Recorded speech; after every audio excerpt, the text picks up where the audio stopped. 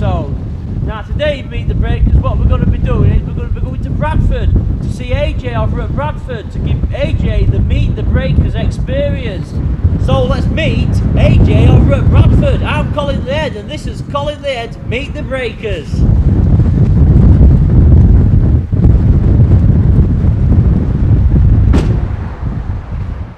Right, so we're off to see AJ over in Bradford. I've never been to AJ's before. I don't know what I'm going to find when I get to AJ's. You know what I mean? I don't even know what radio he's using or out. I don't even know what radio he's using. I don't know what antenna he's using. I don't know about his setup. But he wants Meet the Breakers to come and do an episode on him. He's asked me on radio. He contacted me. He says, "Colin, come and do a Meet the Breakers." And apparently there's supposed to be more breakers at his house waiting to meet me. You know what I mean? So I can't wait to meet the Bradford breakers. For years, right, there was nobody on in Bradford. It went a little bit quiet. There were, well anyway, there didn't used to be a lot of people on in Bradford. And it used to be a quiet place in West Yorkshire on Rig. And but just lately there's like little pockets of breakers springing up in Bradford. There's like breakers starting to use radio again in Bradford. And AJ is one of them. And over my way, AJ is a pretty powerful station.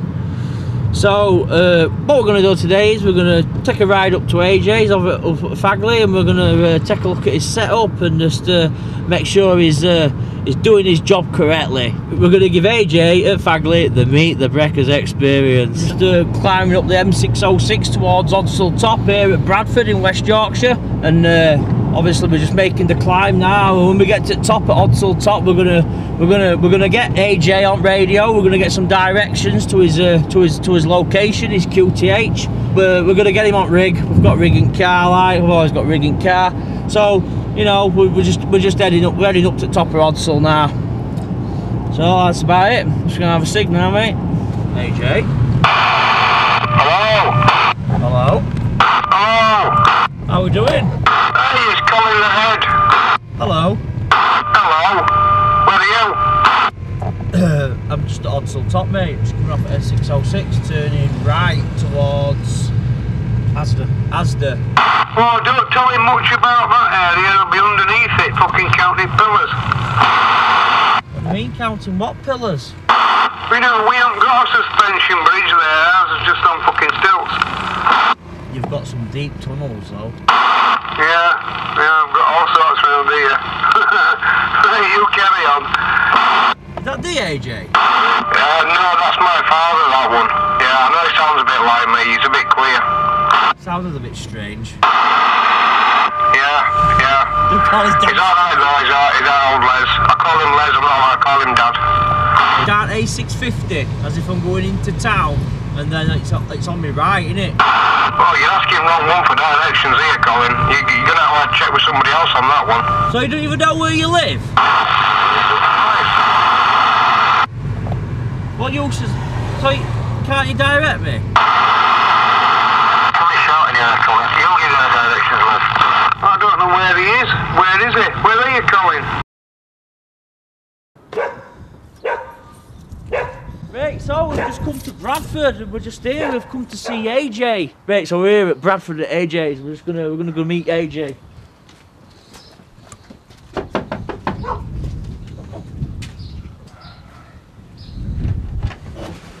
Hi AJ, I'm Colin the Head from Meet the Breakers. Hey Colin the How Head. we doing, mate? All right, How are you, buddy? I'm not bad. Yeah, right. Welcome, come on inside.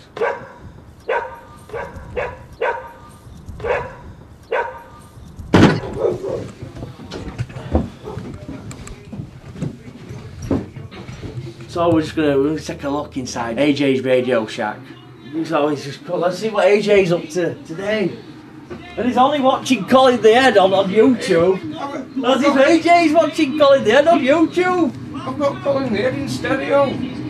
What's going on? What's all that about? This is the little shack. Oh yeah? This is the little shack. Cool. Look at all this up here, Mark. Note special. Note special up here. This is note special. What we got? I've got the iPhone 756. I'll move the dogs out. I like that. A nice 756 Pro. It's not a Pro, it's just a 756, isn't it? It's not a Pro, it's the first one, isn't it? Look look at that, the original. It's an Icon 756. What's this? Well, if I had one of them, Got an Hanson, automatic swire and peak reading power meter. What else we got here? You know, we've got A BV131.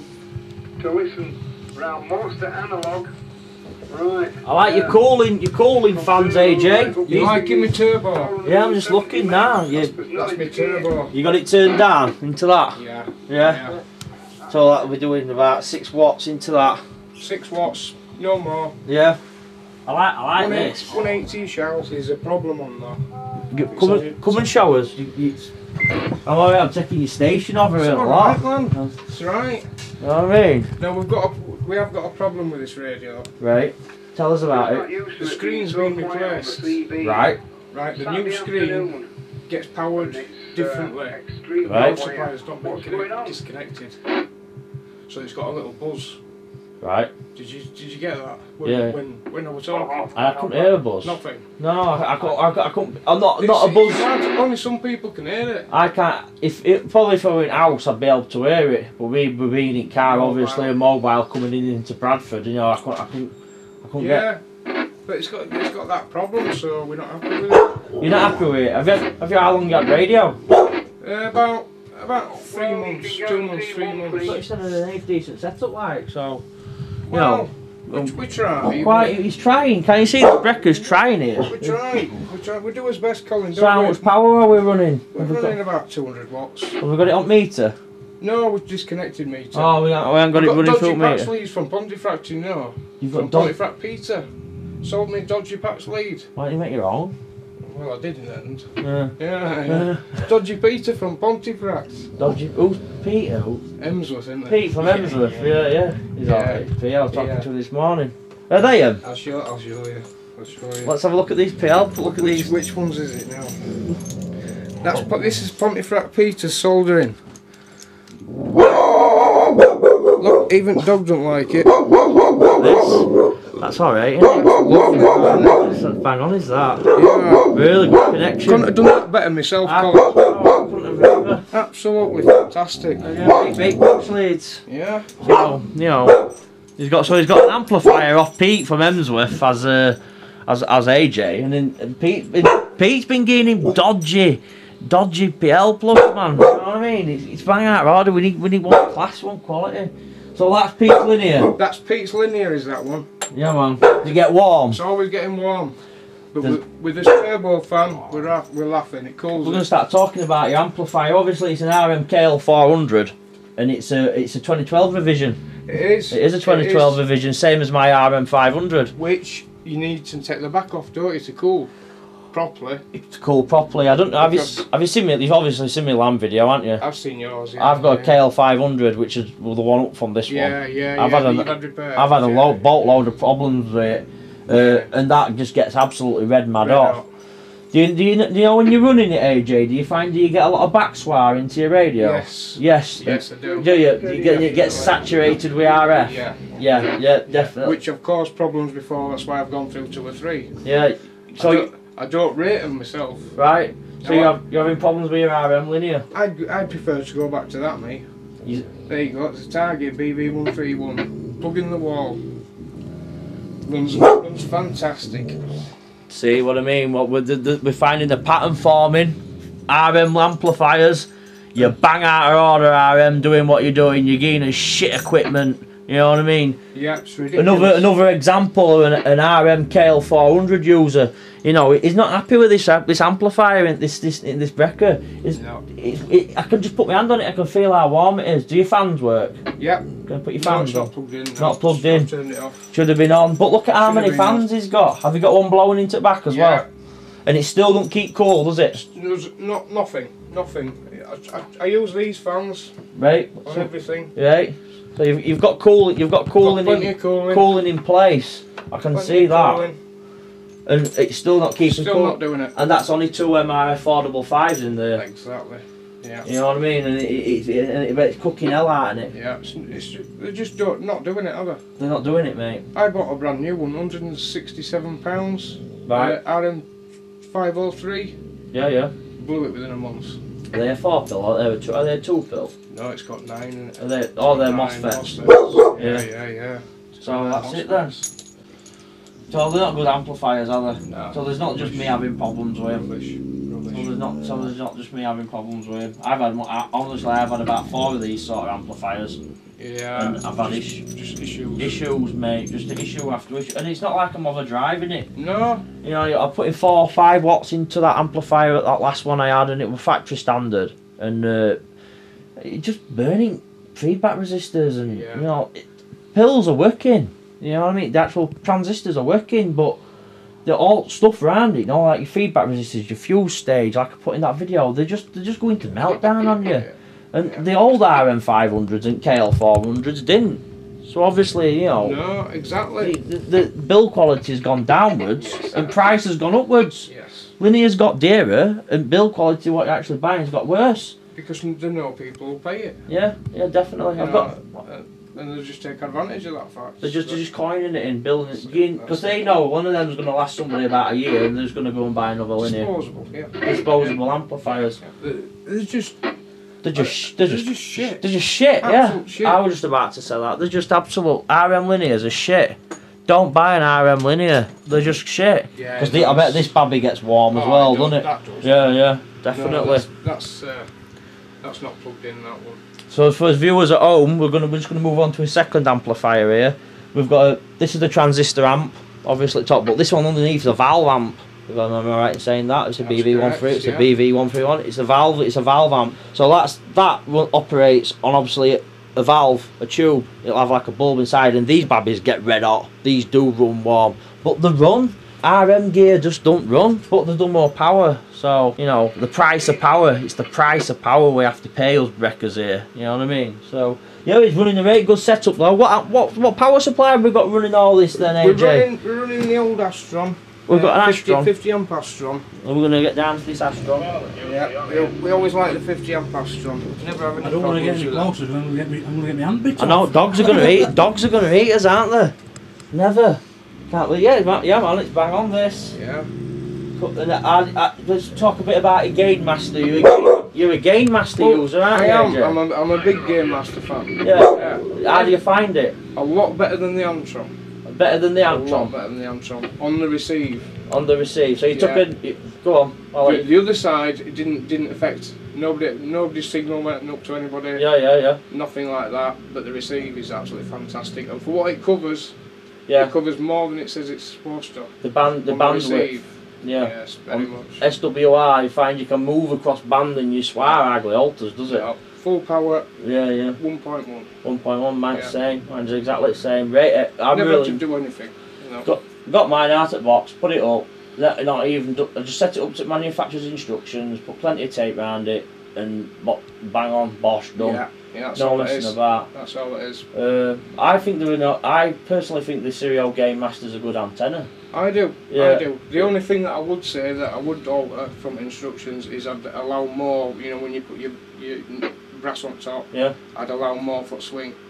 Yeah, slack on antenna. It says 0.25 millimeters, doesn't it? I put half an inch. I put half an inch. Half an inch.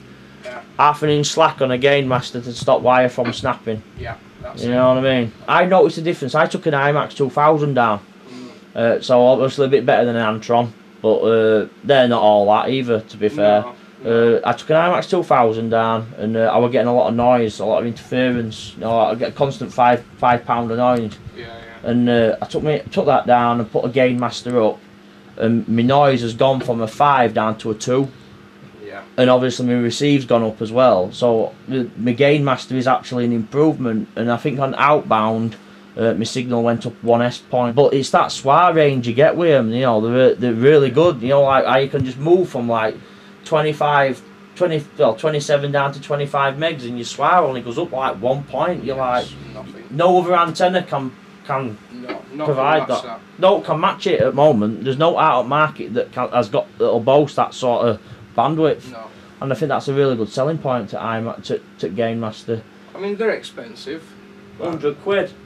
100 quid. I think I paid 120. 120. Yeah. And but in 827 was 100 quid. Yeah. And you ain't got as good frequency coverage as what an IMAX has got. No. Sorry, Gainmaster. Oh, work all night. Get stuck into that, AJ. Tell us all about that. I've done the modification on this morning, Colin, because it had a broken PTT switch on it. Yeah, man. So what we've done, we've actually cut down an old nail, Right. melted it in, so made it solid. Right, cool. And there you go. It works. Yeah, it's... Just needs a plug on it now. And we've got one of them, and we'll be rocking with that. What radio is that going to be going on? That might be going on me Ranger. We've got a Ranger? We've got a Ranger coming back. Oh, you've got it coming back, so you ain't got it to hand. It's a 2970 M2. That's one with linear on bottom, isn't it? Powered one. Yeah, powered one. Tuned up. We're doing about 130 watts on FM. Yeah, but got very hot. But they get hot on bottom. Heat sink runs a lot on bottom, doesn't it? Yeah, I've never had one. Never had one. Lovely. Never had one, but I've a lot of people I speak to have had them 2970s. They rate them. Yeah. Better than 2950. Yeah. Yeah. Now you've seen me set up, then, Colin. Am I going to get this business card then, or what? Oh yeah. I've got a business card. Do you want it signing by any chance? It's got to be signed. Oh, right, it's got to be signed. It's going on eBay later on. It's going on eBay later on. Yeah. I'll sign this. Sign at £5. I'll sign this this business card next to Icon 756. Come on, it's got to be fully signed. Don't want no dodgy ones. I bet I'm the only person that's got a fully signed. So your second one today, mate. Yeah, it's second one today. Ah. So that's it. There you go. You signed Meet the Breakers business card by Colin the Head. Right. No, that's going in a frame on my wall. Is that there you Colin? go. Colin the Head. Meet the Breakers. There you go. Right, so he's using a Gainmaster. Tell you, we're going to talk about a Gainmaster a bit. Paul, please, mate. Right, well, yeah, we're on the old Gainmaster, Colin. No worries. It's not the best of poles, so we won't go into pole, but as for the Gainmaster, highly rated.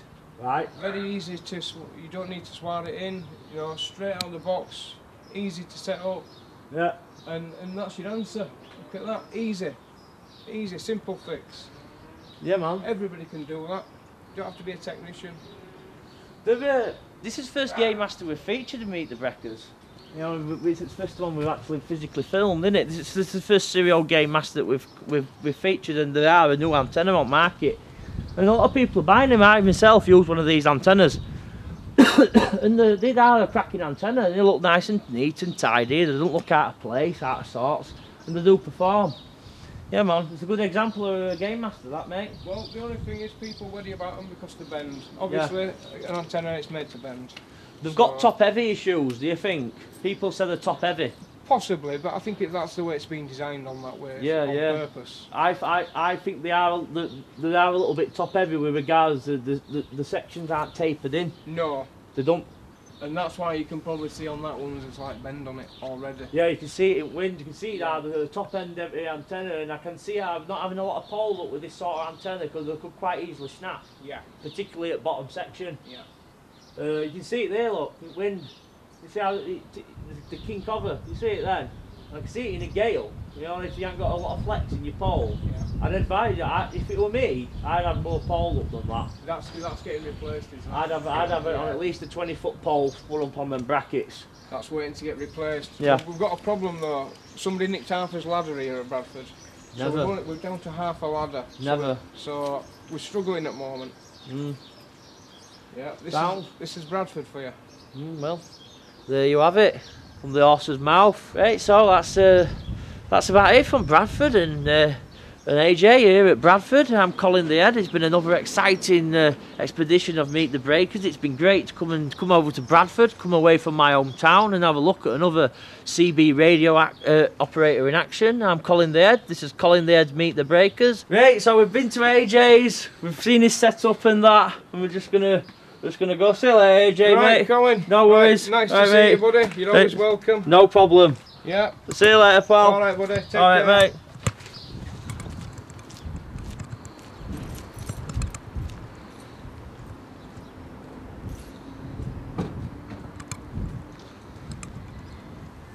We've just been to see AJ over here at Bradford, and you know, he's got a really good setup. He's got his set of nice Icon 756. He's got his set of Gainmaster.